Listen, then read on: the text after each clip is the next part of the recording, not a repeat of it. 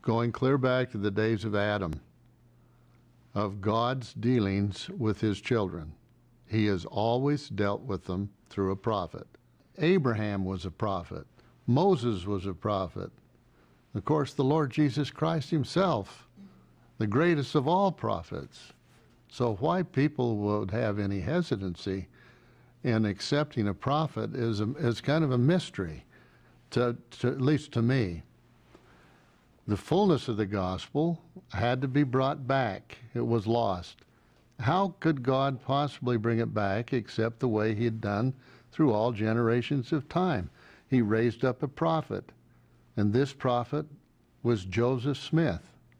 We just can't comprehend why anybody wouldn't be anything but excited to know that God has raised up a prophet again, as he has done over the generations of time.